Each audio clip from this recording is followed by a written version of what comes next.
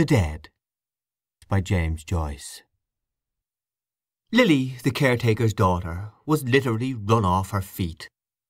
Hardly had she brought one gentleman into the little pantry behind the office on the ground floor, and helped him off with his overcoat, than the wheezy hall-door bell clanged again, and she had to scamper along the bare hallway to let in another guest. It was well for her she had not to attend to the ladies also, but Miss Kate and Miss Julia had thought of that, and had converted the bathroom upstairs into a ladies' dressing-room.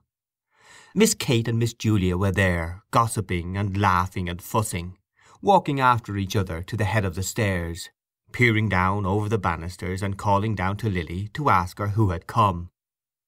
It was always a great affair, the Mrs. Morkan's annual dance.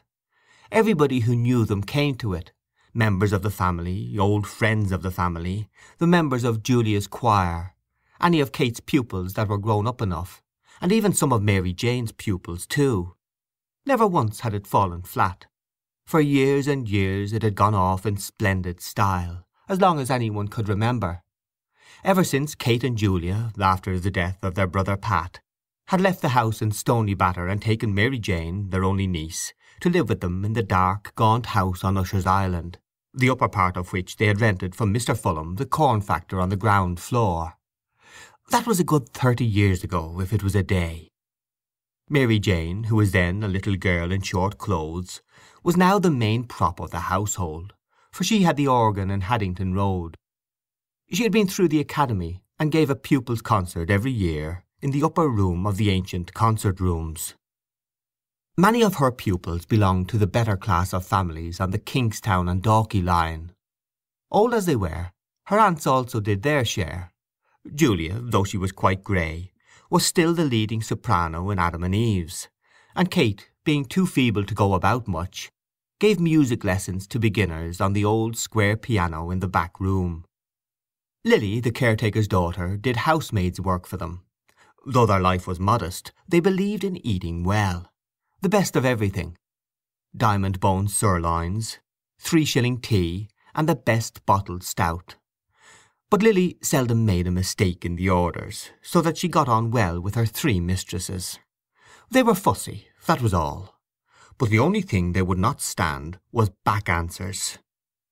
Of course, they had good reason to be fussy on such a night. And then it was long after 10 o'clock, and yet there was no sign of Gabriel and his wife. Besides, they were dreadfully afraid that Freddy Malins might turn up screwed. They would not wish for worlds that any of Mary Jane's pupils should see him under the influence, and when he was like that it was sometimes very hard to manage him. Freddy Malins always came late, but they wondered what could be keeping Gabriel, and that was what brought them every 2 minutes to the banisters to ask Lily had Gabriel or Freddy come. "Oh, Mr. Conroy," said Lily to Gabriel when she opened the door for him. "Miss Kate and Miss Julia thought you were never coming. Good night, Mrs. Conroy." "I'll engage they did," said Gabriel, "but they forget that my wife here takes 3 mortal hours to dress herself." He stood on the mat, scraping the snow from his galoshes, while Lily led his wife to the foot of the stairs and called out, "Miss Kate, here's Mrs. Conroy." Kate and Julia came toddling down the dark stairs at once. Both of them kissed Gabriel's wife, said she must be perished alive, and asked was Gabriel with her. "Here I am, as right as the mail, Aunt Kate." "Go on up, I'll follow," called out Gabriel from the dark. He continued scraping his feet vigorously while the 3 women went upstairs, laughing, to the ladies' dressing-room. A light fringe of snow lay like a cape on the shoulders of his overcoat, and like toe-caps on the toes of his galoshes. And as the buttons of his overcoat slipped with a squeaking noise through the snow-stiffened frieze, a cold, fragrant air from out of doors escaped from crevices and folds. "Is it snowing again, Mr. Conroy?" asked Lily. She had preceded him into the pantry to help him off with his overcoat. Gabriel smiled at the 3 syllables she had given his surname, and glanced at her. She was a slim, growing girl, pale in complexion and with hay-coloured hair. The gas in the pantry made her look still paler. Gabriel had known her when she was a child, and used to sit on the lowest step, nursing a rag doll. "Yes, Lily," he answered, "and I think we're in for a night of it.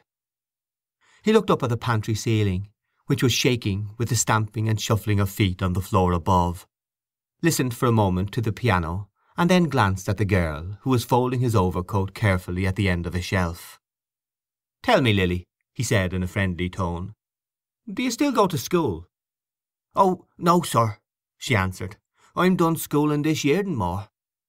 "Oh, then," said Gabriel gaily, "I suppose we'll be going to your wedding one of these fine days, with your young man, eh?"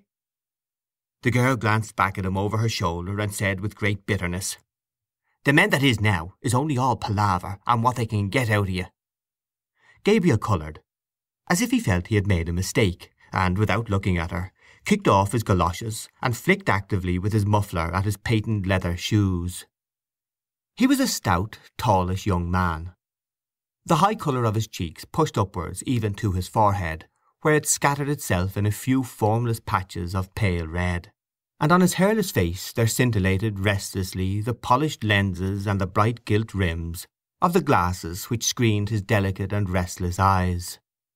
His glossy black hair was parted in the middle and brushed in a long curve behind his ears, where it curled slightly beneath a groove left by his hat.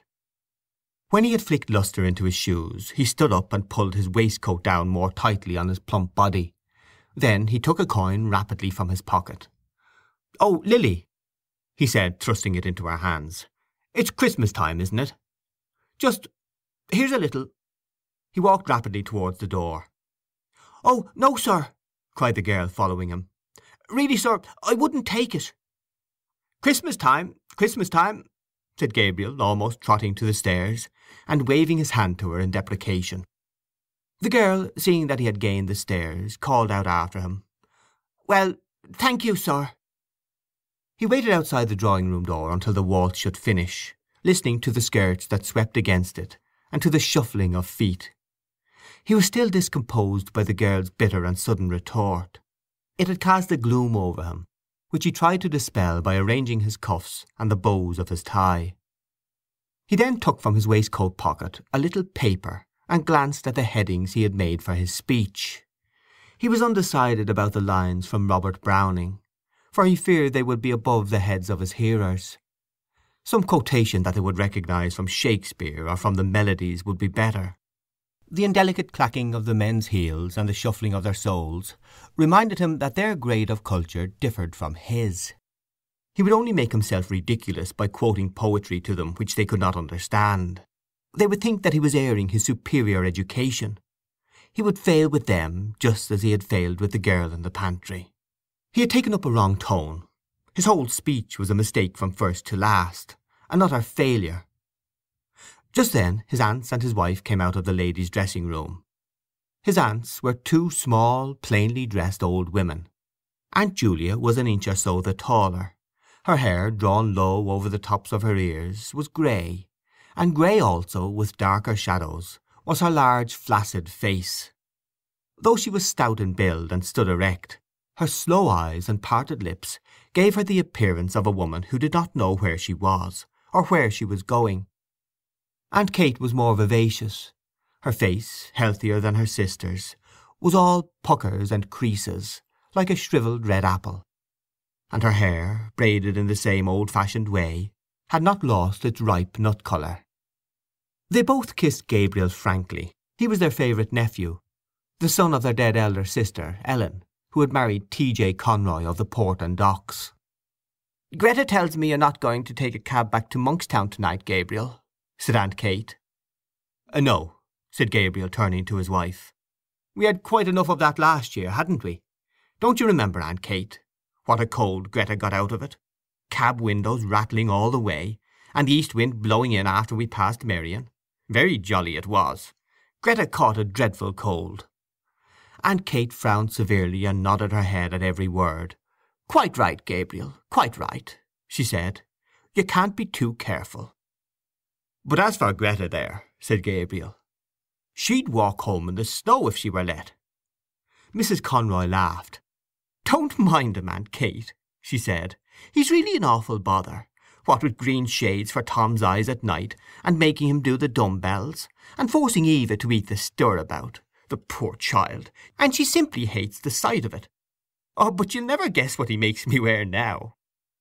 She broke out into a peal of laughter and glanced at her husband, whose admiring and happy eyes had been wandering from her dress to her face and hair. The two aunts laughed heartily too, for Gabriel's solicitude was a standing joke with them. "Galoshes," said Mrs. Conroy. "That's the latest. Whenever it's wet underfoot, I must put on my galoshes. Tonight even he wanted me to put them on, but I wouldn't. The next thing he'll buy me will be a diving suit."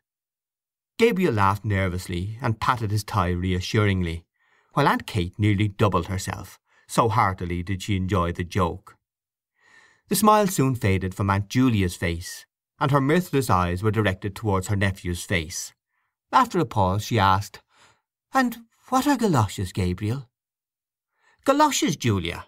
exclaimed her sister. "Goodness me, don't you know what galoshes are? You wear them over your boots, Gretta, isn't it?" "Yes," said Mrs. Conroy. "Gutta percha things. We both have a pair now. Gabriel says everyone wears them on the continent." "Oh, on the continent," murmured Aunt Julia, nodding her head slowly. Gabriel knitted his brows and said, as if he were slightly angered, "It's nothing very wonderful, but Gretta thinks it very funny because she says the word reminds her of Christy minstrels." "But tell me, Gabriel," said Aunt Kate with brisk tact, "of course you've seen about the room? Gretta was saying—" "Oh, the room's all right," replied Gabriel. "I've taken one in the Gresham." "To be sure," said Aunt Kate. "By far the best thing to do. And the children, Gretta? You're not anxious about them?" "Oh, for one night," said Mrs. Conroy. "Besides, Bessie will look after them." "To be sure," said Aunt Kate again. "What a comfort it is to have a girl like that, one you can depend on. There's that Lily. I'm sure I don't know what has come over her lately. She's not the girl she was at all." Gabriel was about to ask his aunt some questions on this point, but she broke off suddenly to gaze after her sister, who had wandered down the stairs and was craning her neck over the banisters. "Now, I ask you," she said almost testily, "where is Julia going? Julia, Julia, where are you going?" Julia, who had gone halfway down one flight, came back and announced blandly, "Here's Freddy." At the same moment a clapping of hands and a final flourish of the pianist told that the waltz had ended. The drawing-room door was opened from within, and some couples came out. Aunt Kate drew Gabriel aside hurriedly and whispered into his ear, "Slip down, Gabriel, like a good fellow, and see if he's all right. And don't let him up if he's screwed.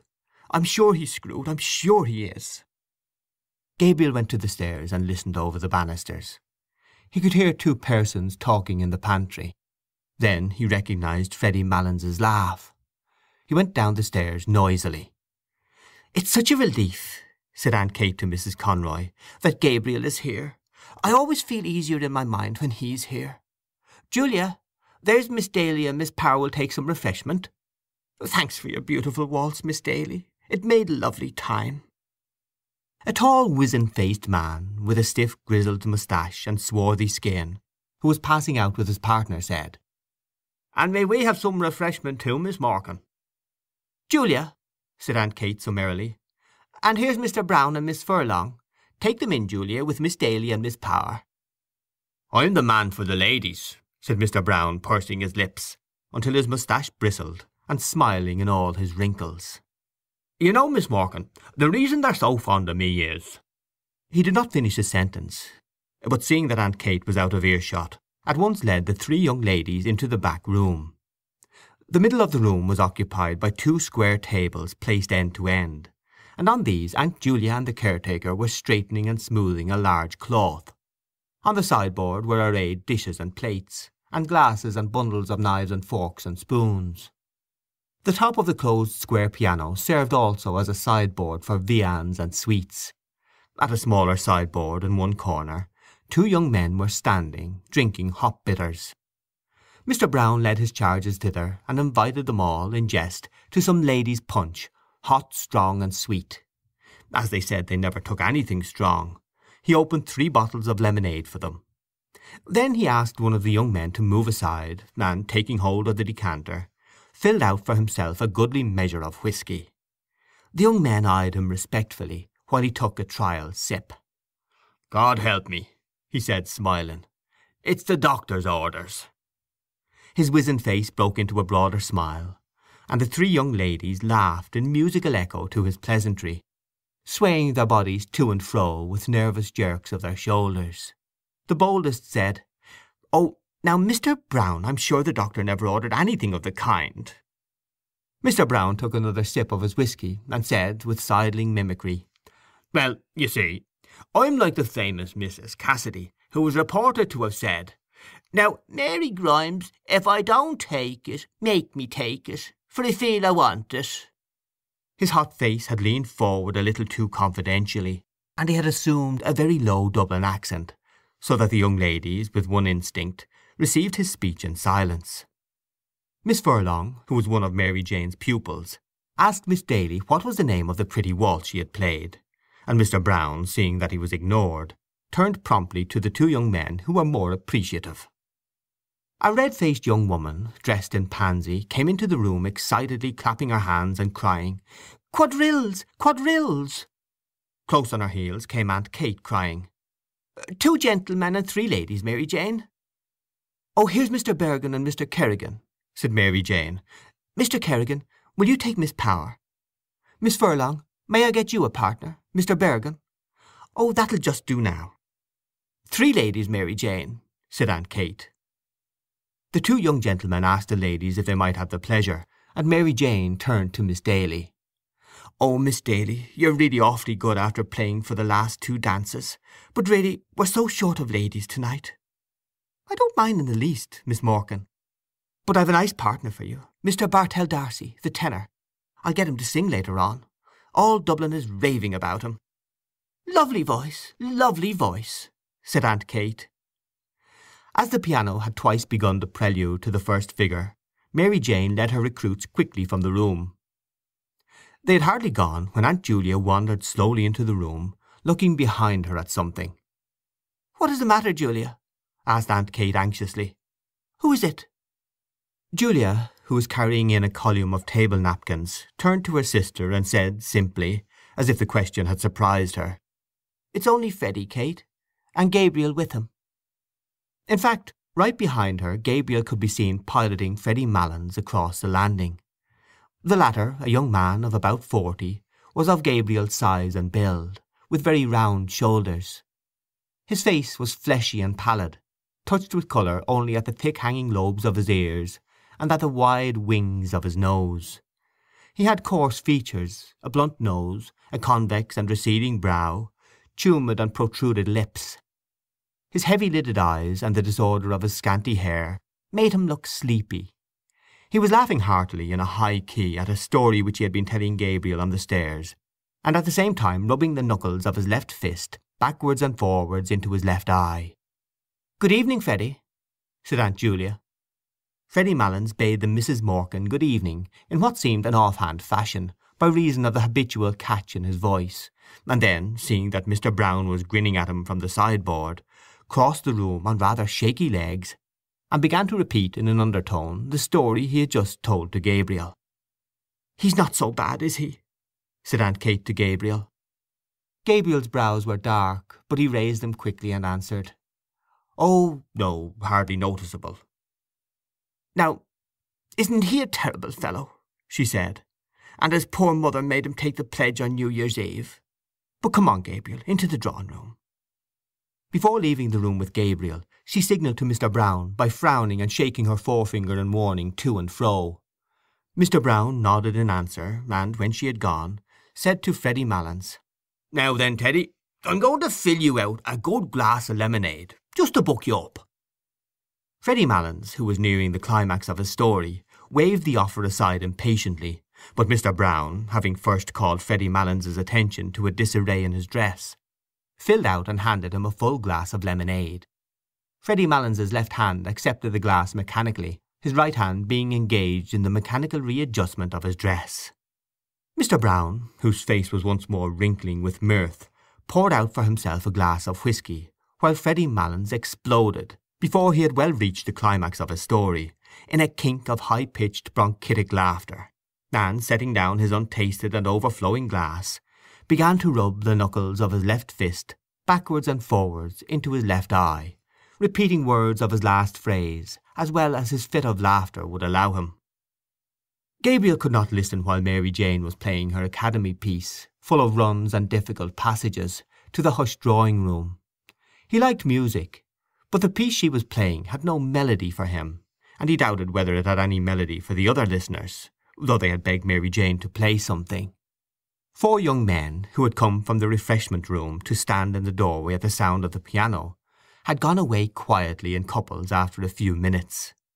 The only persons who seemed to follow the music were Mary Jane herself, her hands racing along the keyboard, or lifted from it at the pauses, like those of a priestess in momentary imprecation, and Aunt Kate standing at her elbow to turn the page.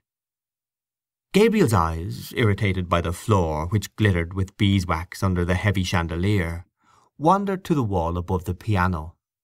A picture of the balcony scene in Romeo and Juliet hung there, and beside it was a picture of the 2 murdered princes in the tower, which Aunt Julia had worked in red, blue and brown wools when she was a girl. Probably in the school they had gone to as girls, that kind of work had been taught for 1 year. His mother had worked for him as a birthday present a waistcoat of purple tabinet, with little foxes' heads upon it, lined with brown satin, and having round mulberry buttons. It was strange that his mother had had no musical talent, though Aunt Kate used to call her the brains-carrier of the Morkan family. Both she and Julia had always seemed a little proud of their serious and matronly sister. Her photograph stood before the pier-glass. She held an open book on her knees, and was pointing out something in it to Constantine, who, dressed in a man-of-war suit, lay at her feet. It was she who had chosen the name of her sons, for she was very sensible of the dignity of family life. Thanks to her, Constantine was now senior curate in Balbriggan, and thanks to her, Gabriel himself had taken his degree in the Royal University. A shadow passed over his face as he remembered her sullen opposition to his marriage. Some slighting phrases she had used still rankled in his memory. She had once spoken of Gretta as being country cute, and that was not true of Gretta at all. It was Gretta who had nursed her during all her last long illness, in their house at Monkstown. He knew that Mary Jane must be near the end of her piece, for she was playing again the opening melody with runs of scales after every bar, and while he waited for the end, the resentment died down in his heart. The piece ended with a trill of octaves in the treble, and a final deep octave in the bass. Great applause greeted Mary Jane as, blushing and rolling up her music nervously, she escaped from the room. The most vigorous clapping came from the 4 young men in the doorway, who had gone away to the refreshment-room at the beginning of the piece, but had come back when the piano had stopped. Lancers were arranged. Gabriel found himself partnered with Miss Ivors. She was a frank-mannered, talkative young lady, with a freckled face and prominent brown eyes. She did not wear a low-cut bodice, and the large brooch which was fixed in the front of her collar bore on it an Irish device and motto. When they had taken their places, she said abruptly, "I have a crow to pluck with you." "With me?" said Gabriel. She nodded her head gravely. "What is it?" asked Gabriel, smiling at her solemn manner. "Who is G.C.?" answered Miss Ivors, turning her eyes upon him. Gabriel coloured and was about to knit his brows, as if he did not understand, when she said bluntly, "Oh, innocent Amy, I have found out that you write for the Daily Express. Now, aren't you ashamed of yourself?" "Why should I be ashamed of myself?" asked Gabriel, blinking his eyes and trying to smile. "Well, I'm ashamed of you," said Miss Ivors frankly. "To say you'd write for a paper like that. I didn't think you were a West Briton." A look of perplexity appeared on Gabriel's face. It was true that he wrote a literary column every Wednesday in the Daily Express, for which he was paid 15 shillings, but that did not make him a West Briton, surely. The books he received for review were almost more welcome than the paltry cheque. He loved to feel the covers and turn over the pages of newly printed books. Nearly every day, when his teaching in the college was ended, he used to wander down the quays to the second-hand booksellers, to Hickey's on Bachelor's Walk, to Webb's or Massey's on Aston's Quay, or to O'Clohissey's in the by-street. He did not know how to meet her charge. He wanted to say that literature was above politics. But they were friends of many years' standing, and their careers had been parallel, first at the university and then as teachers. He could not risk a grandiose phrase with her. He continued blinking his eyes and trying to smile, and murmured lamely that he saw nothing political in writing reviews of books. When their turn to cross had come, he was still perplexed and inattentive. Miss Ivors promptly took his hand in a warm grasp and said in a soft, friendly tone, "Of course, I was only joking. Come, we cross now." When they were together again, she spoke of the university question, and Gabriel felt more at ease. A friend of hers had shown her his review of Browning's poems. That was how she had found out the secret, but she liked the review immensely. Then she said suddenly, "Oh, Mr. Conroy, will you come for an excursion to the Aran Isles this summer? We're going to stay there a whole month. It will be splendid out in the Atlantic. You ought to come. Mr. Clancy is coming, and Mr. Kilkelly, and Kathleen Carney. It would be splendid for Gretta too if she'd come. She's from Connacht, isn't she?" "Her people are," said Gabriel shortly. "But you will come, won't you?" said Miss Ivors, laying her warm hand eagerly on his arm. "The fact is," said Gabriel, "I've just arranged to go—" "Go where?" asked Miss Ivors. "Well, you know, every year I go for a cycling tour with some fellows, and so—" "But where?" asked Miss Ivors. "Well, we usually go to France or Belgium or perhaps Germany," said Gabriel awkwardly. "And why do you go to France and Belgium," said Miss Ivors, "instead of visiting your own land?" "Well," said Gabriel, "it's partly to keep in touch with the languages, and partly for a change." "And haven't you your own language to keep in touch with? Irish?" asked Miss Ivors. "Well," said Gabriel, "if it comes to that, you know, Irish is not my language." Their neighbours had turned to listen to the cross-examination. Gabriel glanced right and left nervously, and tried to keep his good humour under the ordeal which was making a blush invade his forehead. "And haven't you your own land to visit," continued Miss Ivors, "that you know nothing of? Your own people, and your own country?" "Oh, to tell you the truth," retorted Gabriel suddenly, "I'm sick of my own country. Sick of it." "Why?" asked Miss Ivors. Gabriel did not answer, for his retort had heated him. "Why?" repeated Miss Ivors. They had to go visiting together, and as he had not answered, Miss Ivors said warmly, "Of course you've no answer." Gabriel tried to cover his agitation by taking part in the dance with great energy. He avoided her eyes, for he had seen a sour expression on her face. But when they met in the long chain, he was surprised to feel his hand firmly pressed. She looked at him from under her brows for a moment, quizzically, until he smiled. Then, just as the chain was about to start again, she stood on tiptoe and whispered into his ear, "West Britain." When the Lancers were over, Gabriel went away to a remote corner of the room where Freddy Mallins's mother was sitting. She was a stout, feeble old woman with white hair. Her voice had a catch in it like her son's, and she stuttered slightly. She had been told that Freddy had come, and that he was nearly all right. Gabriel asked her whether she had had a good crossing. She lived with her married daughter in Glasgow, and came to Dublin on a visit once a year. She answered placidly that she had had a beautiful crossing, and that the captain had been most attentive to her. She spoke also of the beautiful house her daughter kept in Glasgow, and of all the friends they had there. While her tongue rambled on, Gabriel tried to banish from his mind all memory of the unpleasant incident with Miss Ivors. Of course the girl, or woman, or whatever she was an enthusiast, but there was a time for all things. Perhaps he ought not to have answered her like that. But she had no right to call him a West Briton before people, even in joke. She had tried to make him ridiculous before people, heckling him and staring at him with her rabbit's eyes. He saw his wife making her way towards him through the waltzing couples. When she reached him, she said into his ear, "Gabriel, Aunt Kate wants to know, won't you carve the goose as usual? Miss Daly will carve the ham, and I'll do the pudding." "All right," said Gabriel. "She's sending in the younger ones first, as soon as this waltz is over, so that we'll have the table to ourselves." "Were you dancing?" asked Gabriel. "Of course I was. Didn't you see me? What row had you with Molly Ivors?" "No row. Why, did she say so?" "Something like that. I'm trying to get that Mr. Darcy to sing. He's full of conceit, I think." "There was no row," said Gabriel moodily. "Only she wanted me to go for a trip to the west of Ireland, and I said I wouldn't."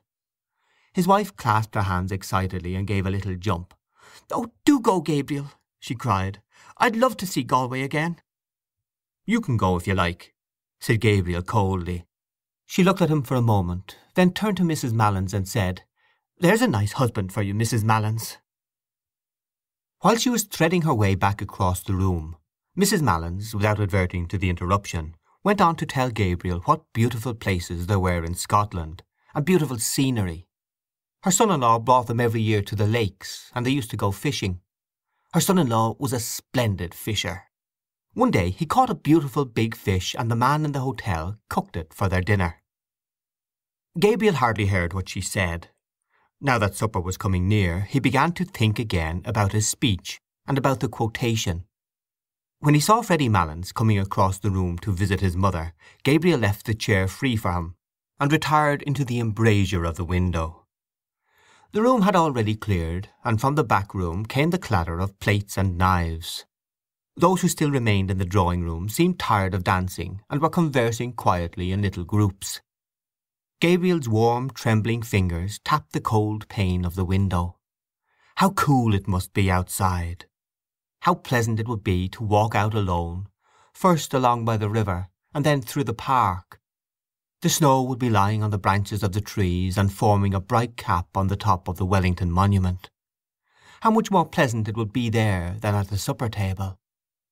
He ran over the headings of his speech: Irish hospitality, sad memories, the three graces, Paris, the quotation from Browning. He repeated to himself a phrase he had written in his review: "One feels that one is listening to a thought-tormented music." Miss Ivors had praised the review. Was she sincere? Had she really any life of her own behind all her propagandism? There had never been any ill feeling between them until that night.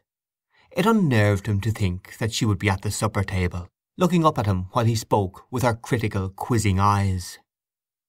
Perhaps she would not be sorry to see him fail in his speech. An idea came into his mind and gave him courage. He would say, alluding to Aunt Kate and Aunt Julia, "Ladies and gentlemen, the generation which is now on the wane among us may have had its faults, but for my part I think it had certain qualities of hospitality, of humour, of humanity, which the new and very serious and hyper-educated generation that is growing up around us seems to me to lack." Very good. That was one for Miss Ivors. What did he care that his aunts were only two ignorant old women? A murmur in the room attracted his attention. Mr. Brown was advancing from the door, gallantly escorting Aunt Julia, who leaned upon his arm, smiling and hanging her head. An irregular musketry of applause escorted her also as far as the piano, and then, as Mary Jane seated herself on the stool, and Aunt Julia, no longer smiling, half turned so as to pitch her voice fairly into the room, gradually ceased. Gabriel recognized the prelude. It was that of an old song of Aunt Julia's, "Arrayed for the Bridal." Her voice, strong and clear in tone, attacked with great spirit the runs which embellished the air. And though she sang very rapidly, she did not miss even the smallest of the grace notes. To follow the voice, without looking at the singer's face, was to feel and share the excitement of swift and secure flight. Gabriel applauded loudly with all the others at the close of the song, and loud applause was borne in from the invisible supper table. It sounded so genuine that a little colour struggled into Aunt Julia's face as she bent to replace in the music-stand the old leather-bound songbook that had her initials on the cover. Freddy Malins, who had listened with his head perched sideways to hear her better, was still applauding when everyone else had ceased, and talking animatedly to his mother, who nodded her head gravely and slowly in acquiescence. At last, when he could clap no more, he stood up suddenly and hurried across the room to Aunt Julia, whose hand he seized and held in both his hands, shaking it when words failed him, or the catch in his voice proved too much for him. "Oh, I was just telling my mother," he said. "Oh, I never heard you sing so well. Never. Nope, I never heard your voice so good as it is tonight. Now, would you believe that now? That's the truth. Upon my word and honour, that's the truth. Oh, I never heard your voice sound so fresh and so clear and so fresh. Never." Aunt Julia smiled broadly and murmured something about compliments as she released her hand from his grasp. Mr. Brown extended his open hand towards her, and said to those who were near him, in the manner of a showman introducing a prodigy to an audience, "Miss Julia Morgan, my latest discovery."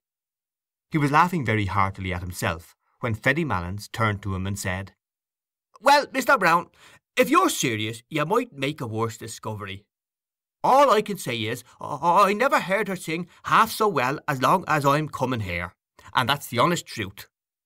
"Neither did I," said Mr. Brown. "I think her voice has greatly improved."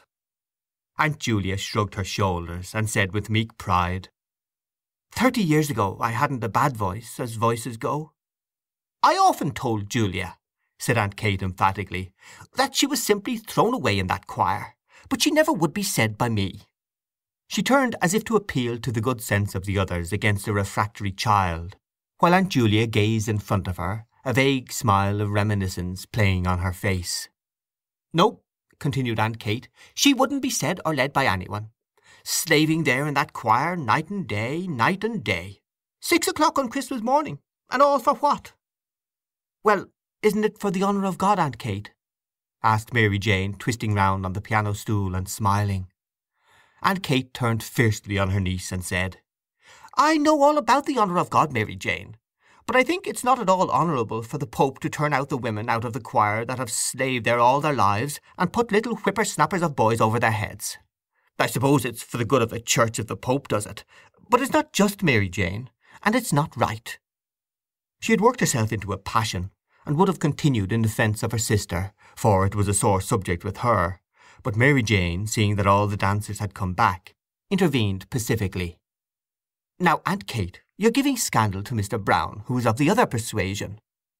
Aunt Kate turned to Mr. Brown, who was grinning at this allusion to his religion, and said hastily, "Oh, I don't question the Pope's being right. I'm only a stupid old woman, and I wouldn't presume to do such a thing. But there's such a thing as common everyday politeness and gratitude, and if I were in Julia's place I'd tell that Father Healy straight up to his face." "And besides, Aunt Kate," said Mary Jane, "we really are all hungry, and when we are hungry we are all very quarrelsome." "And when we are thirsty we are also quarrelsome," added Mr. Brown. "So that we had better go to supper," said Mary Jane, "and finish the discussion afterwards."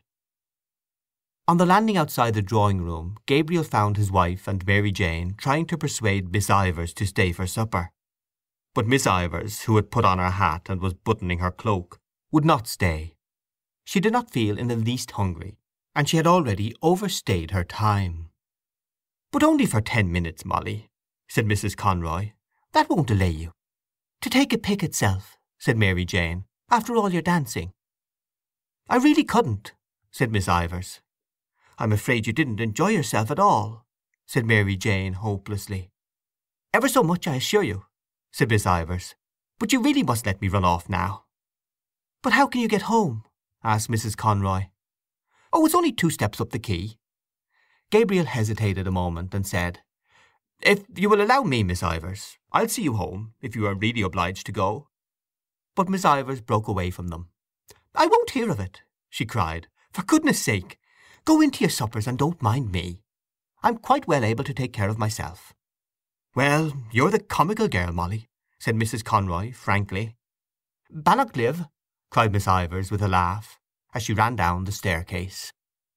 Mary Jane gazed after her, a moody, puzzled expression on her face, while Mrs. Conroy leaned over the banisters to listen for the hall door. Gabriel asked himself was he the cause of her abrupt departure. But she did not seem to be in ill humour. She had gone away laughing. He stared blankly down the staircase. At the moment Aunt Kate came toddling out of the supper-room, almost wringing her hands in despair. "Where is Gabriel?" she cried. "Where on earth is Gabriel? There's everyone waiting in there, stage to let, and nobody to carve the goose." "Here I am, Aunt Kate," cried Gabriel with sudden animation, "ready to carve a flock of geese if necessary." A fat brown goose lay at one end of the table, and at the other end, on a bed of creased paper strewn with sprigs of parsley, lay a great ham, stripped of its outer skin and peppered over with crust crumbs, a neat paper frill round its chin, and beside this was a round of spiced beef. Between these rival ends ran parallel lines of side dishes. Two little minsters of jelly, red and yellow, a shallow dish full of blocks of blancmange and red jam, a large green leaf-shaped dish with a stalk-shaped handle, on which lay bunches of purple raisins and peeled almonds, a companion dish on which lay a solid rectangle of Smyrna figs, a dish of custard topped with grated nutmeg, a small bowl full of chocolates and sweets wrapped in gold and silver papers, and a glass vase in which stood some tall celery stalks. In the centre of the table there stood, as sentries to a fruit stand which upheld a pyramid of oranges and American apples, two squat old-fashioned decanters of cut glass, one containing port and the other dark sherry. On the closed square piano a pudding in a huge yellow dish lay in waiting, and behind it were three squads of bottles of stout and ale and minerals, drawn up according to the colours of their uniforms, the first two black with brown and red labels, the third and smallest squad white with transverse green sashes. Gabriel took his seat boldly at the head of the table, and having looked over the edge of the carver, plunged his fork firmly into the goose. He felt quite at ease now, for he was an expert carver, and liked nothing better than to find himself at the head of a well-laden table. "Miss Furlong, what shall I send you?" he asked. "A wing or a slice of the breast?" "Just a small slice of the breast." "Miss Higgins, what for you?" "Oh, anything at all, Mr. Conroy." While Gabriel and Miss Daly exchanged plates of goose and plates of ham and spiced beef, Lily went from guest to guest with a dish of hot floury potatoes wrapped in a white napkin. This was Mary Jane's idea, and she had also suggested apple sauce for the goose, but Aunt Kate said that plain roast goose without any apple sauce had always been good enough for her, and she hoped she might never eat worse. Mary Jane waited on her pupils and saw that they got the best slices, and Aunt Kate and Aunt Julia opened and carried across from the piano bottles of stout and ale for the gentlemen, and bottles of minerals for the ladies. There was a great deal of confusion and laughter and noise, the noise of orders and counter-orders, of knives and forks, of corks and glass stoppers. Gabriel began to carve second helpings as soon as he had finished the first round without serving himself. Everyone protested loudly, so that he compromised by taking a long draught of stout, for he had found the carving hot work. Mary Jane settled down quietly to her supper, but Aunt Kate and Aunt Julia were still toddling round the table, walking on each other's heels, getting in each other's way, and giving each other unheeded orders. Mr. Brown begged them to sit down and eat their suppers, and so did Gabriel, but they said there was time enough, so that at last Freddy Malins stood up and, capturing Aunt Kate, plumped her down on her chair amid general laughter. When everyone had been well served, Gabriel said, smiling, "Now, if anyone wants a little more of what vulgar people call stuffing, let him or her speak." A chorus of voices invited him to begin his own supper, and Lily came forward with 3 potatoes which she had reserved for him. "Very well," said Gabriel amiably, as he took another preparatory draught. "Kindly forget my existence, ladies and gentlemen, for a few minutes." He set to his supper and took no part in the conversation with which the table covered Lily's removal of the plates. The subject of talk was the opera company which was then at the Theatre Royal. Mr. Bartell D'Arcy, the tenor, a dark-complexioned young man with a smart moustache, praised very highly the leading contralto of the company, but Miss Furlong thought she had rather a vulgar style of production. Freddy Malins said there was a Negro chieftain singing in the second part of the Gaiety pantomime, who had one of the finest tenor voices he had ever heard. "Have you heard him?" he asked Mr. Bartell D'Arcy across the table. "No," answered Mr. Bartell D'Arcy carelessly. "Because," Freddy Malins explained, "now, I'd be curious to hear your opinion of him. I think he has a grand voice." "It takes Teddy to find out the really good things," said Mr. Brown familiarly to the table. "And why couldn't he have a good voice too?" asked Freddy Malins sharply. "Is it because he's only a black?" Nobody answered this question, and Mary Jane led the table back to the legitimate opera. One of her pupils had given her a pass for Mignon. Of course it was very fine, she said, but it made her think of poor Georgina Burns. Mr. Brown could go back farther still, to the old Italian companies that used to come to Dublin: Tietjens, Ilma de Mursca, Campanini, the great Trebelli, Giulini, Ravelli, Aramburo. Those were the days, he said, when there was something like singing to be heard in Dublin.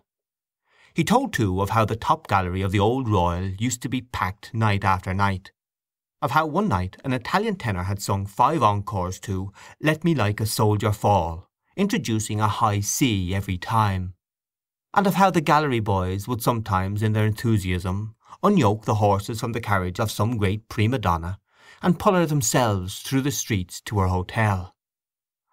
Why did they never play the grand old operas now, he asked? Dinorah, Lucretia Borgia. Because they could not get the voices to sing them, that was why. "Oh, well," said Mr. Bartell D'Arcy, "I presume there are as good singers today as there were then." "Where are they?" asked Mr. Brown defiantly. "In London, Paris, Milan," said Mr. Bartell D'Arcy warmly. "I suppose Caruso, for example, is quite as good, if not better, than any of the men you have mentioned." "Maybe so," said Mr. Brown, "but I may tell you I doubt it strongly." "Oh, I'd give anything to hear Caruso sing," said Mary Jane. "For me," said Aunt Kate, who had been picking a bone, "there was only one tenor. To please me, I mean. But I suppose none of you ever heard of him." "Who was he, Miss Morkan?" asked Mr. Bartell D'Arcy politely. "His name," said Aunt Kate, "was Parkinson. I heard him when he was in his prime, and I think he had then the purest tenor voice that was ever put into a man's throat." "Strange," said Mr. Bartell D'Arcy. "I never even heard of him." Yes, Miss Morkan is right," said Mr. Brown. "I remember hearing of old Parkinson, but he's too far back for me." "Oh, a beautiful, pure, sweet, mellow English tenor," said Aunt Kate with enthusiasm. Gabriel having finished, the huge pudding was transferred to the table. The clatter of forks and spoons began again. Gabriel's wife served out spoonfuls of the pudding and passed the plates down the table. Midway down they were held up by Mary Jane, who replenished them with raspberry or orange jelly, or with blancmange and jam. The pudding was of Aunt Julia's making, and she received praises for it from all quarters. She herself said that it was not quite brown enough. "Well, I hope, Miss Morkan," said Mr. Brown, "that I'm brown enough for you, because, you know, I'm all brown." All the gentlemen, except Gabriel, ate some of the pudding out of compliment to Aunt Julia. As Gabriel never ate sweets, the celery had been left for him. Freddy Malins also took a stalk of celery and ate it with his pudding. He had been told that celery was a capital thing for the blood, and he was just then under doctor's care. Mrs. Malins, who had been silent all through the supper, said that her son was going down to Mount Melleray in a week or so. The table then spoke of Mount Melleray, how bracing the air was down there, how hospitable the monks were, and how they never asked for a penny piece from their guests. "And do you mean to say," asked Mr. Brown incredulously, "that a chap can go down there, and put up there as if it were a hotel, and live on the fat of the land, and then come away without paying anything?" "Oh, most people give some donation to the monastery when they leave," said Mary Jane. "I wish we had an institution like that in our church," said Mr. Brown candidly. He was astonished to hear that the monks never spoke, got up at 2 in the morning, and slept in their coffins. He asked what they did it for. "That's the rule of the order," said Aunt Kate firmly. "Yes, but why?" asked Mr. Brown. Aunt Kate repeated that it was the rule, that was all. Mr. Brown still seemed not to understand. Freddy Malins explained to him, as best he could, that the monks were trying to make up for the sins committed by all the sinners in the outside world. The explanation was not very clear, for Mr. Brown grinned and said, "I like that idea very much, but wouldn't a comfortable spring bed do them as well as a coffin?" "The coffin," said Mary Jane, "is to remind them of their last end." As the subject had grown lugubrious, it was buried in a silence of the table during which Mrs. Malins could be heard saying to her neighbour, in an indistinct undertone, "They're very good men, the monks, very pious men." The raisins and almonds and figs and apples and oranges and chocolates and sweets were now passed about the table, and Aunt Julia invited all the guests to have either port or sherry. At first Mr. Bartell D'Arcy refused to take either, but one of his neighbours nudged him and whispered something to him, upon which he allowed his glass to be filled. Gradually, as the last glasses were being filled, the conversation ceased. A pause followed, broken only by the noise of the wine and by unsettlings of chairs. The Misses Morkans, all three, looked down at the tablecloth. Someone coughed once or twice, and then a few gentlemen patted the table gently as a signal for silence. The silence came, and Gabriel pushed back his chair. The patting at once grew louder in encouragement, and then ceased altogether. Gabriel leaned his 10 trembling fingers on the tablecloth, and smiled nervously at the company. Meeting a row of upturned faces, he raised his eyes to the chandelier. The piano was playing a waltz tune, and he could hear the skirts sweeping against the drawing-room door. People perhaps were standing in the snow on the quay outside, gazing up at the lighted windows and listening to the waltz music. The air was pure there. In the distance lay the park, where the trees were weighted with snow. The Wellington Monument wore a gleaming cap of snow that flashed westward over the white field of 15 acres. He began, "Ladies and gentlemen, it has fallen to my lot this evening, as in years past, to perform a very pleasing task, but a task for which I am afraid my poor powers as a speaker are all too inadequate." "No, no," said Mr. Brown. "But, however that may be, I can only ask you tonight to take the will for the deed, and to lend me your attention for a few moments while I endeavour to express to you in words what my feelings are on this occasion. Ladies and gentlemen, it is not the first time that we have gathered together under this hospitable roof, around this hospitable board. It is not the first time that we have been the recipients, or perhaps I had better say the victims, of the hospitality of certain good ladies." He made a circle in the air with his arm and paused. Everyone laughed or smiled at Aunt Kate and Aunt Julia and Mary Jane, who all turned crimson with pleasure. Gabriel went on more boldly. "I feel more strongly with every recurring year that our country has no tradition which does it so much honour, and which it should guard so jealously, as that of its hospitality. It is a tradition that is unique as far as my experience goes, and I have visited not a few places abroad, among the modern nations. Some would say, perhaps, that with us it is rather a failing than anything to be boasted of. But, granted even that, it is, to my mind, a princely failing, and one that I trust will long be cultivated among us. Of one thing, at least, I am sure.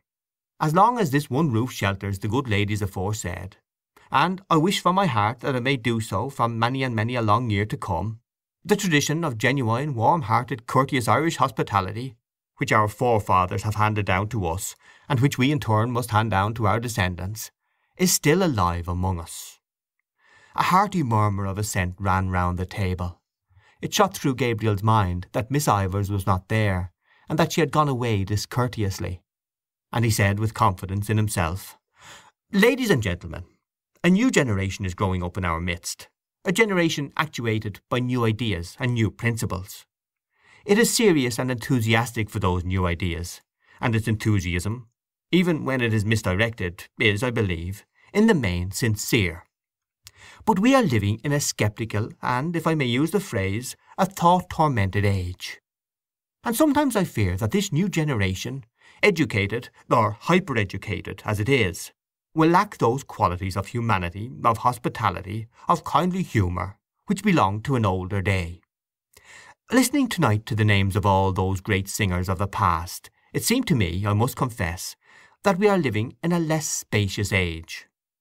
Those days might, without exaggeration, be called spacious days, and if they are gone beyond recall, let us hope, at least, that in gatherings such as this we shall still speak of them with pride and affection, still cherish in our hearts the memory of those dead and gone great ones whose fame the world will not willingly let die." "Hear, hear," said Mr. Brown loudly. "But yet," continued Gabriel, his voice falling into a softer inflection, "there are always in gatherings such as this sadder thoughts that will recur to our minds, thoughts of the past, of youth, of changes, of absent faces that we miss here tonight. Our path through life is strewn with many such sad memories, and were we to brood upon them always, we could not find the heart to go on bravely with our work among the living. We have, all of us, living duties and living affections which claim, and rightly claim, our strenuous endeavours. Therefore, I will not linger on the past. I will not let any gloomy moralizing intrude upon us here tonight. Here we are gathered together for a brief moment from the bustle and rush of our everyday routine. We are met here as friends, in the spirit of good fellowship, as colleagues also, to a certain extent, in the true spirit of camaraderie, and as the guests of, what shall I call them? The three graces of the Dublin musical world. The table burst into applause and laughter at this allusion. Aunt Julia vainly asked each of her neighbours in turn to tell her what Gabriel had said. "He says we are the three graces, Aunt Julia," said Mary Jane. Aunt Julia did not understand, but she looked up smiling at Gabriel, who continued in the same vein. "Ladies and gentlemen, I will not attempt to play tonight the part that Paris played on another occasion. I will not attempt to choose between them. The task would be an invidious one, and one beyond my poor powers. For when I view them in turn, whether it be our chief hostess herself, whose good heart, whose too good heart, has become a byword with all who know her, or her sister, who seems to be gifted with perennial youth, and whose singing must have been a surprise and a revelation to us all tonight, or, last but not least, when I consider our youngest hostess, talented, cheerful, hard-working, and the best of nieces, I confess, ladies and gentlemen, that I do not know to which of them I should award the prize." Gabriel glanced down at his aunts, and, seeing the large smile on Aunt Julia's face, and the tears which had risen to Aunt Kate's eyes, hastened to his close. He raised his glass of port gallantly, while every member of the company fingered a glass expectantly, and said loudly, "Let us toast them all three together. Let us drink to their health, wealth, long life, happiness, and prosperity, and may they long continue to hold the proud and self-won position which they hold in their possession, and the position of honour and affection which they hold in our hearts." All the guests stood up, glass in hand, and turning towards the three seated ladies, sang in unison, with Mr. Brown as leader, "For they are jolly gay fellows, for they are jolly gay fellows, for they are jolly gay fellows, which nobody can deny." Aunt Kate was making frank use of her handkerchief, and even Aunt Julia seemed moved. Freddy Malins beat time with his pudding fork, and the singers turned towards one another, as if in melodious conference, while they sang with emphasis, "Unless he tells a lie, unless he tells a lie." Then, turning once more toward their hostesses, they sang, "For they are jolly gay fellows, for they are jolly gay fellows, for they are jolly gay fellows, which nobody can deny." The acclamation which followed was taken up beyond the door of the supper-room by many of the other guests, and renewed time after time, Freddy Malins acting as officer with his fork on high. The piercing morning air came into the hall where they were standing, so that Aunt Kate said, "Close the door, somebody. Mrs. Malins will get her death of cold." "Mr. Brown is out there, Aunt Kate," said Mary Jane. "Brown is everywhere," said Aunt Kate, lowering her voice. Mary Jane laughed at her tone. "Really," she said archly, "he is very attentive." "He has been laid on here like the gas," said Aunt Kate in the same tone, "all during the Christmas." She laughed herself this time good-humouredly, and then added quickly, "But tell him to come in, Mary Jane, and close the door. I hope to goodness he didn't hear me." At that moment the hall door was opened, and Mr. Brown came in from the doorstep, laughing as if his heart would break. He was dressed in a long green overcoat with mock astrakhan cuffs and collar, and wore on his head an oval fur cap. He pointed down the snow-covered quay, from where the sound of shrill, prolonged whistling was borne in. "Teddy will have all the cabs in Dublin out," he said. Gabriel advanced from the little pantry behind the office, struggling into his overcoat, and, looking round the hall, said, "Gretta not down yet?" "She's getting on her things, Gabriel," said Aunt Kate. "Who's playing up there?" asked Gabriel. "Nobody. They're all gone." "Oh no, Aunt Kate," said Mary Jane. "Bartell D'Arcy and Miss O'Callaghan aren't gone yet." "Someone is fooling at the piano anyhow," said Gabriel. Mary Jane glanced at Gabriel and Mr. Brown, and said with a shiver, "It makes me feel cold to look at you two gentlemen muffled up like that. I wouldn't like to face your journey home at this hour." "I'd like nothing better this minute," said Mr. Brown stoutly, "than a rattling fine walk in the country, or a fast drive with a good spanking goer between the shafts."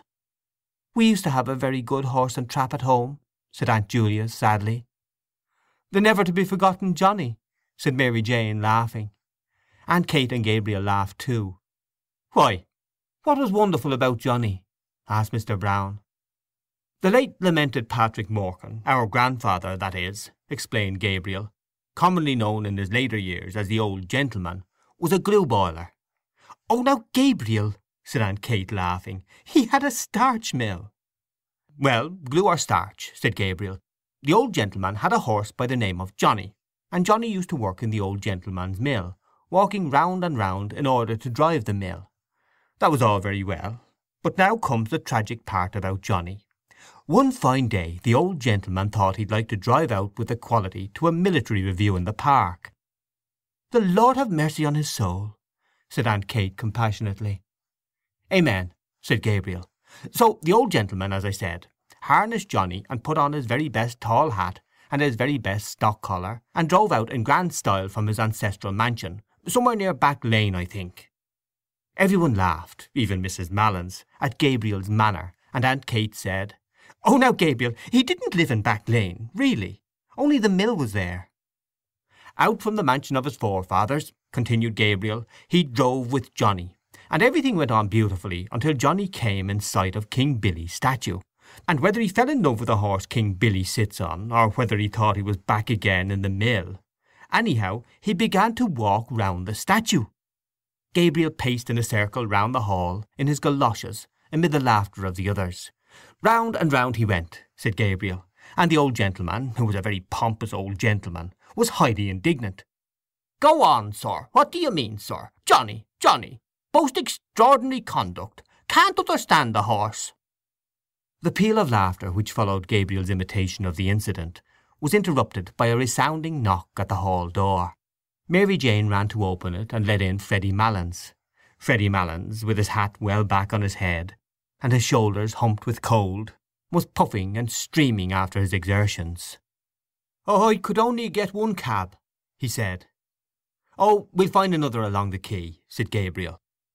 "Yes," said Aunt Kate. "Better not keep Mrs. Malins standing in the draught." Mrs. Malins was helped down the front steps by her son and Mr. Brown, and after many manoeuvres hoisted into the cab.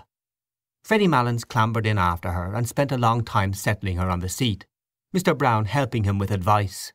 At last she was settled comfortably, and Freddy Malins invited Mr. Brown into the cab. There was a good deal of confused talk, and then Mr. Brown got into the cab. The cabman settled his rug over his knees and bent down for the address. The confusion grew greater, and the cabman was directed differently by Freddy Malins and Mr. Brown, each of whom had his head out through a window of the cab. The difficulty was to know where to drop Mr. Brown along the route, and Aunt Kate, Aunt Julia, and Mary Jane helped the discussion from the doorstep with cross-directions and contradictions and abundance of laughter. As for Freddy Malins, he was speechless with laughter. He popped his head in and out of the window every moment, to the great danger of his hat, and told his mother how the discussion was progressing, till at last Mr. Brown shouted to the bewildered cabman above the din of everybody's laughter, "Do you know Trinity College?" "Yes, sir," said the cabman.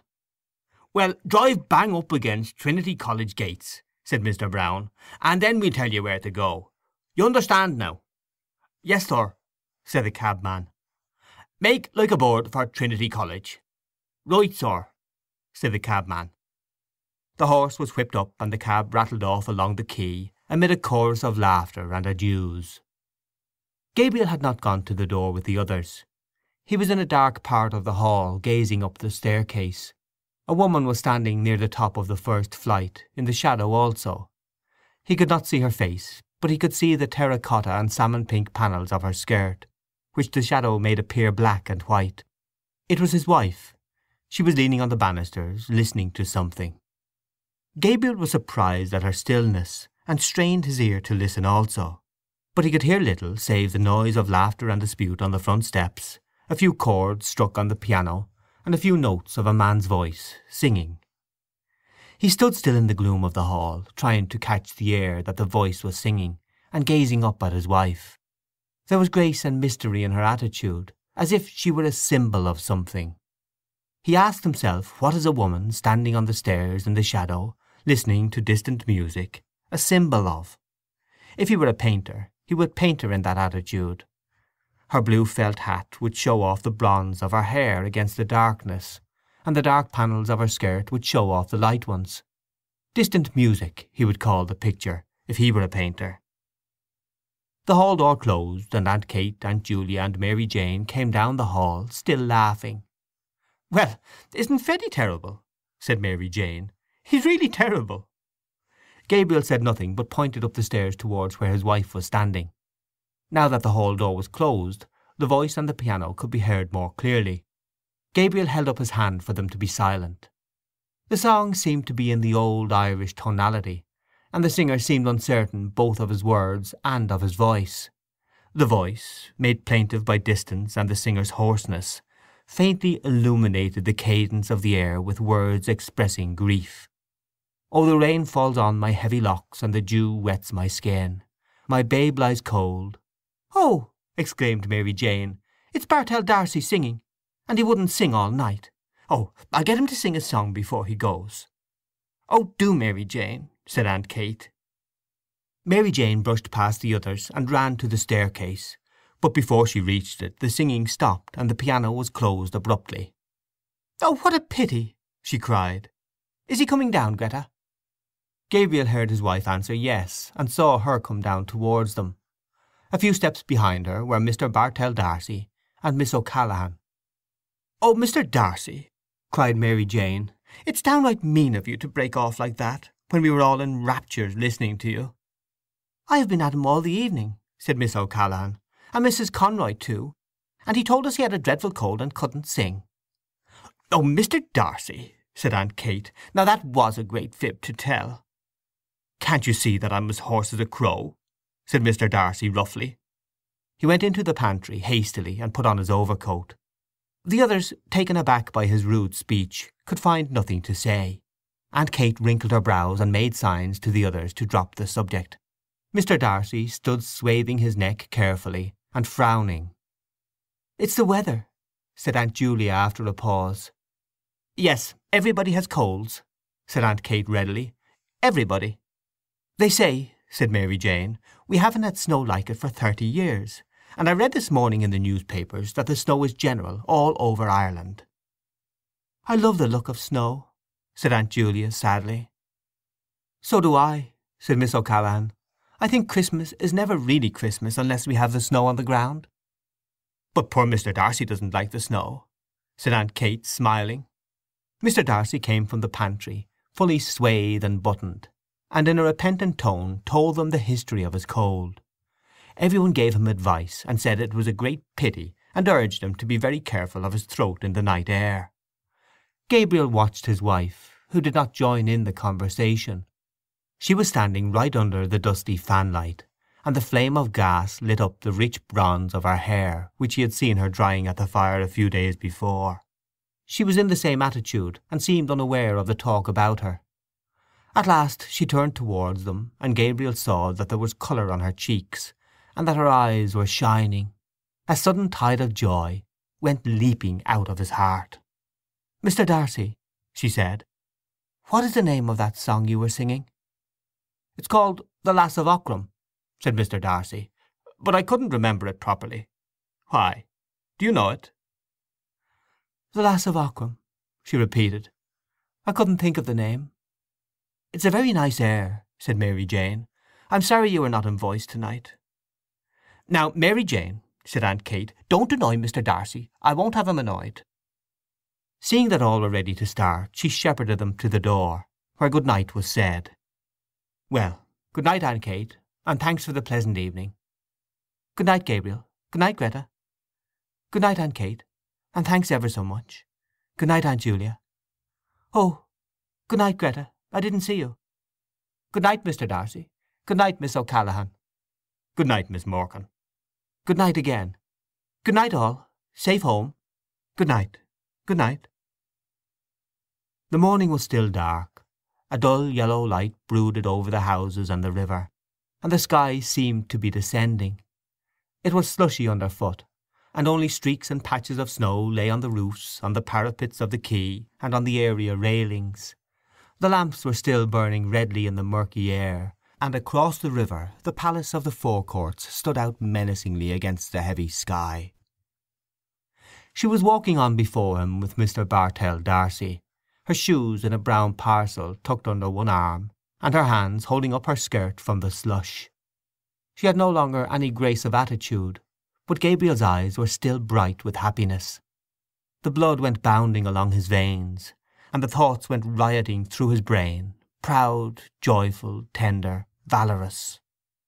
She was walking on before him so lightly and so erect that he longed to run after her noiselessly, catch her by the shoulders and say something foolish and affectionate into her ear.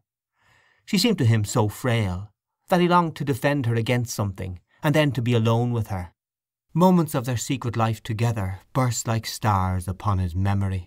A heliotrope envelope was lying beside his breakfast cup, and he was caressing it with his hand. Birds were twittering in the ivy, and the sunny web of the curtain was shimmering along the floor. He could not eat for happiness. They were standing on the crowded platform, and he was placing a ticket inside the warm palm of her glove. He was standing with her in the cold, looking in through a grated window at a man making bottles in a roaring furnace. It was very cold. Her face, fragrant in the cold air, was quite close to his, and suddenly he called out to the man at the furnace, "Is the fire hot, sir?" But the man could not hear, with the noise of the furnace. It was just as well. He might have answered rudely. A wave of yet more tender joy escaped from his heart, and went coursing in warm blood along his arteries. Like the tender fire of stars, moments of their life together that no one knew of, or would ever know of, broke upon and illumined his memory. He longed to recall to her those moments, to make her forget the years of their dull existence together, and remember only their moments of ecstasy. For the years, he felt, had not quenched his soul or hers. Their children, his writing, her household cares, had not quenched all their souls' tender fire.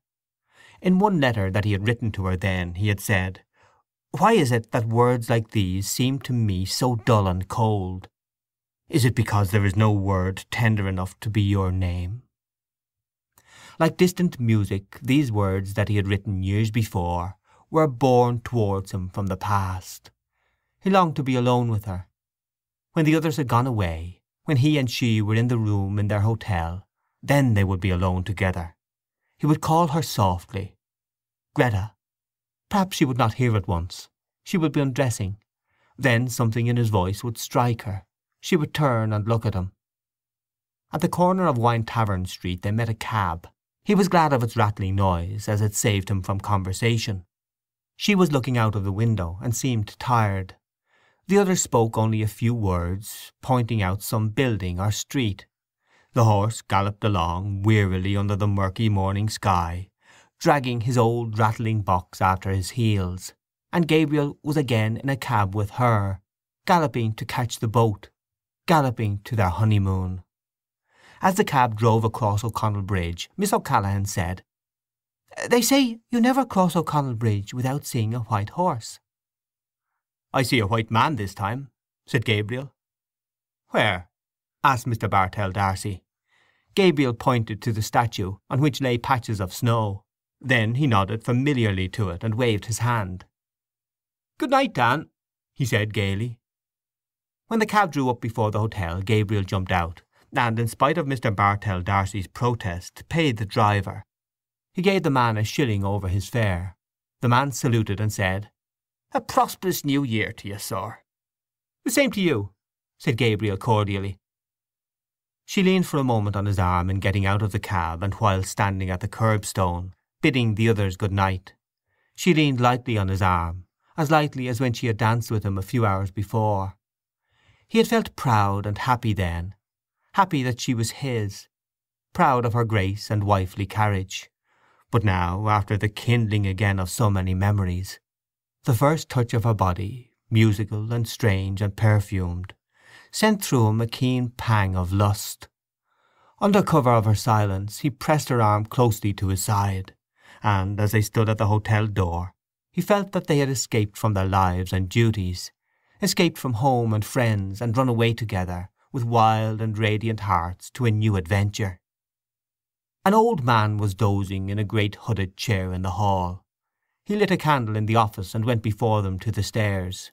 They followed him in silence, their feet falling in soft thuds on the thickly carpeted stairs.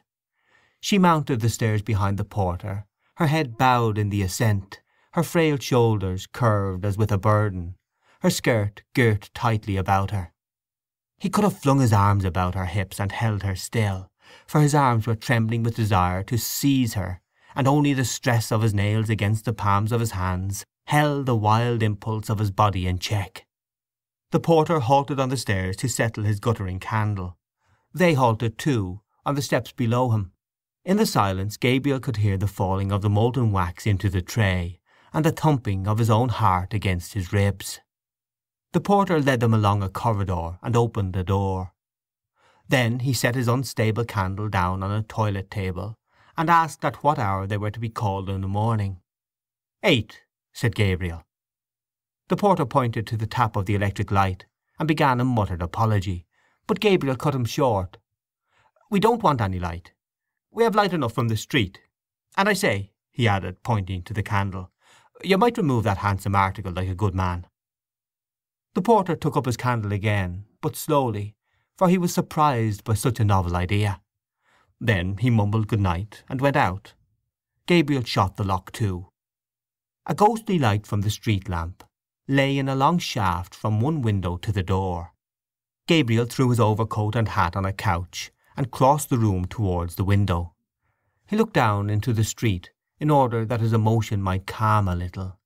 Then he turned and leaned against a chest of drawers, with his back to the light. She had taken off her hat and cloak, and was standing before a large swinging mirror, unhooking her waist. Gabriel paused for a few moments watching her, and then said, Gretta. She turned away from the mirror slowly and walked along the shaft of light towards him. Her face looked so serious and weary that the words would not pass Gabriel's lips. No, it was not the moment yet. You look tired, he said. I am a little, she answered. You don't feel ill or weak? No, tired, that's all. She went on to the window and stood there looking out. Gabriel waited again, and then, fearing that diffidence was about to conquer him, he said abruptly, By the way, Gretta. What is it? You know that poor fellow Malins, he said quickly. Yes. What about him? Well, poor fellow, he's a decent sort of chap after all, continued Gabriel in a false voice. He gave me back that sovereign I lent him, and I didn't expect it, really. It's a pity he wouldn't keep away from that Brown, because he's not a bad fellow, really. He was trembling now with annoyance. Why did she seem so abstracted? He did not know how he could begin. Was she annoyed too about something? If she would only turn to him or come to him of her own accord. To take her as she was would be brutal. No, he must see some ardour in her eyes first. He longed to be master of her strange mood. When did you lend him the £1? She asked after a pause. Gabriel strove to restrain himself from breaking out into brutal language about the Scottish Malins and his £1. He longed to cry to her from his soul, to crush her body against his, to overmaster her. But he said, Oh, at Christmas, when he opened that little Christmas card shop in Henry Street. He was in such a fever of rage and desire that he did not hear her come from the window. She stood before him for an instant, looking at him strangely. Then, suddenly raising herself on tiptoe, and resting her hands lightly on his shoulders, she kissed him. You are a very generous person, Gabriel, she said. Gabriel, trembling with delight at her sudden kiss and at the quaintness of her phrase, put his hands on her hair and began smoothing it back, scarcely touching it with his fingers. The washing had made it fine and brilliant. His heart was brimming over with happiness.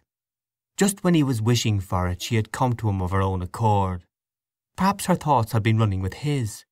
Perhaps she had felt the impetuous desire that was in him, and then the yielding mood had come upon her. Now that she had fallen to him so easily, he wondered why he had been so diffident. He stood, holding her head between his hands. Then, slipping one arm swiftly about her body and drawing her towards him, he said softly, "Gretta, dear, what are you thinking about?" She did not answer or yield wholly to his arm. He said again softly, "Tell me what it is, Gretta. I think I know what is the matter. Do I know?" She did not answer at once. Then she said in an outburst of tears, "Oh, I'm thinking about that song, The Lass of Aughrim." She broke loose from him and ran to the bed, and, throwing her arms across the bed rail, hid her face. Gabriel stood stock still for a moment in astonishment, and then followed her. As he passed in the way of the cheval glass, he caught sight of himself in full length, his broad, well-filled shirt-front, the face whose expression always puzzled him when he saw it in a mirror, and his glimmering, gilt-rimmed eye-glasses. He halted a few paces from her and said, "What about the song? Why does that make you cry?" She raised her head from her arms and dried her eyes with the back of her hand like a child. A kinder note than he had intended went into his voice. "Why, Gretta?" he asked. "I am thinking about a person long ago who used to sing that song." "And who was the person long ago?" asked Gabriel, smiling. "It was a person I used to know in Galway when I was living with my grandmother," she said. The smile passed away from Gabriel's face. A dull anger began to gather again at the back of his mind, and the dull fires of his lust began to glow angrily in his veins. "Someone you were in love with?" he asked ironically. "It was a young boy I used to know," she answered, "named Michael Fury. He used to sing that song, The Lass of Aughrim. He was very delicate." Gabriel was silent. He did not wish her to think that he was interested in this delicate boy. "I can see him so plainly," she said after a moment. "Such eyes as he had, big, dark eyes, and such an expression in them, an expression." "Oh, then you were in love with him?" said Gabriel. "I used to go out walking with him," she said, "when I was in Galway." A thought flew across Gabriel's mind. "Perhaps that was why you wanted to go to Galway with that Ivors girl," he said coldly. She looked at him and asked in surprise, "What for?" Her eyes made Gabriel feel awkward. He shrugged his shoulders and said, "How do I know? To see him, perhaps." She looked away from him along the shaft of light towards the window in silence. "He is dead," she said at length. "He died when he was only 17. Isn't it a terrible thing to die so young as that?" "What was he?" asked Gabriel, still ironically. "He was in the gasworks," she said. Gabriel felt humiliated by the failure of his irony, and by the evocation of this figure from the dead, a boy in the gasworks. While he had been full of memories of their secret life together, full of tenderness and joy and desire, she had been comparing him in her mind with another. A shameful consciousness of his own person assailed him. He saw himself as a ludicrous figure, acting as a penny boy for his aunts, a nervous, well-meaning sentimentalist, orating to vulgarians, and idealizing his own clownish lusts, the pitiable, fatuous fellow he had caught a glimpse of in the mirror. Instinctively he turned his back more to the light, lest she might see the shame that burned upon his forehead. He tried to keep up his tone of cold interrogation, but his voice when he spoke was humble and indifferent. "I suppose you were in love with this Michael Fury, Gretta?" he said. "I was great with him at that time," she said. Her voice was veiled and sad. Gabriel, feeling now how vain it would be to try to lead her whither he had proposed, caressed one of her hands and said, also sadly, "And what did he die of so young, Gretta?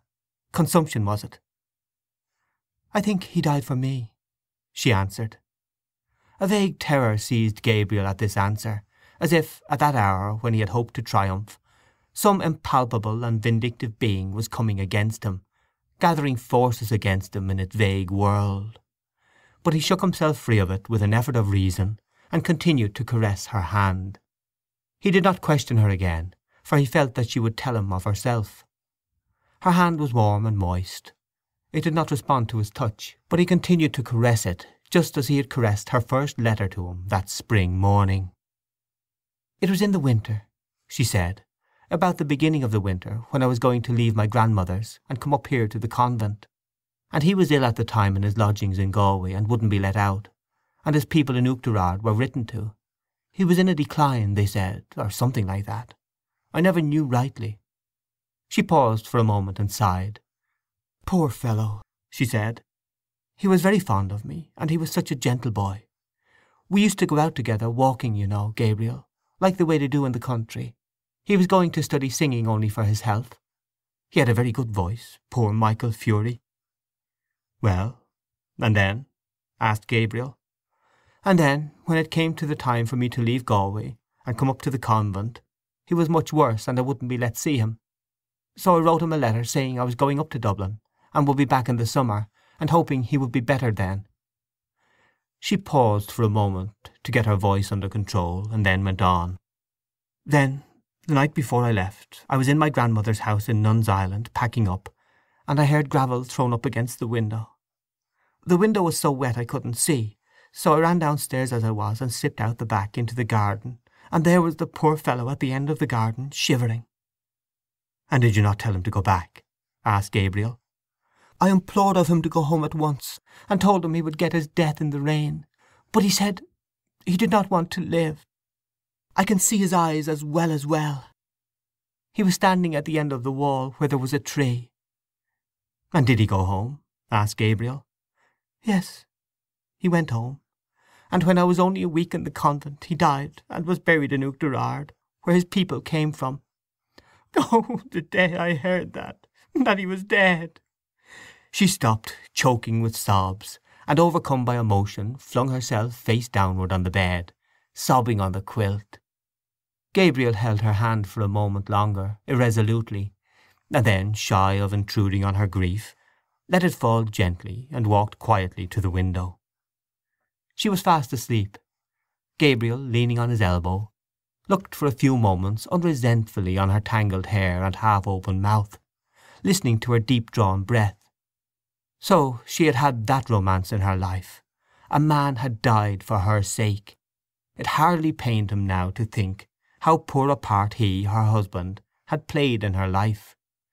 He watched her while she slept, as though he and she had never lived together as man and wife. His curious eyes rested long upon her face and on her hair, and as he thought of what she must have been then, in that time of her first girlish beauty, a strange, friendly pity for her entered his soul. He did not like to say, even to himself, that her face was no longer beautiful, but he knew that it was no longer the face for which Michael Fury had braved death. Perhaps she had not told him all the story. His eyes moved to the chair over which she had thrown some of her clothes. A petticoat string dangled to the floor. One boot stood upright, its limp upper fallen down.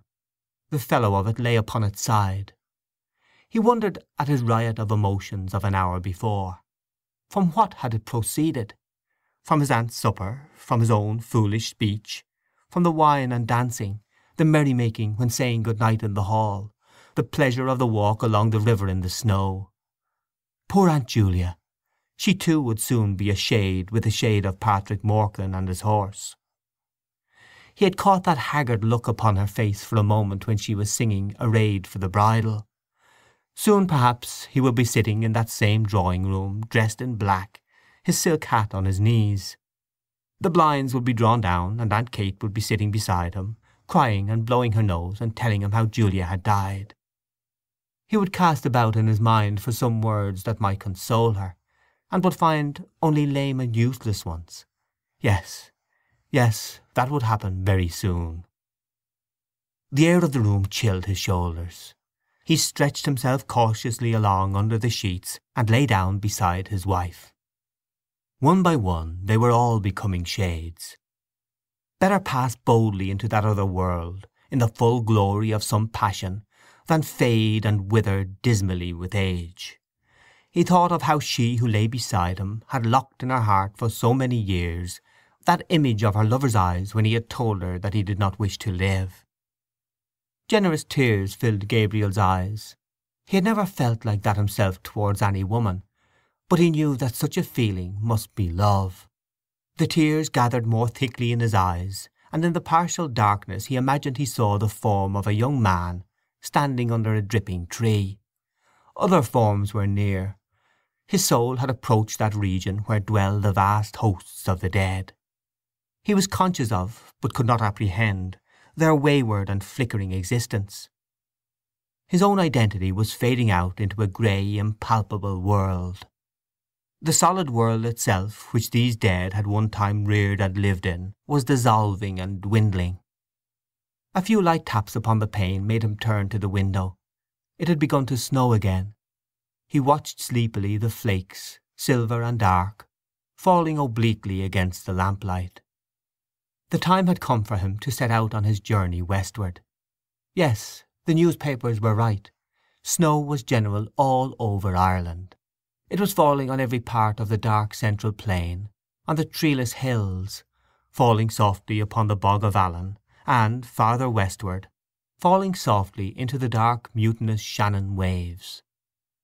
It was falling, too, upon every part of the lonely churchyard on the hill where Michael Fury lay buried. It lay thickly drifted on the crooked crosses and headstones, on the spears of the little gate, on the barren thorns. His soul swooned slowly as he heard the snow falling faintly through the universe, and faintly falling, like the descent of their last end, upon all the living and the dead. That is the end of The Dead by James Joyce. Recording by Tig Hines.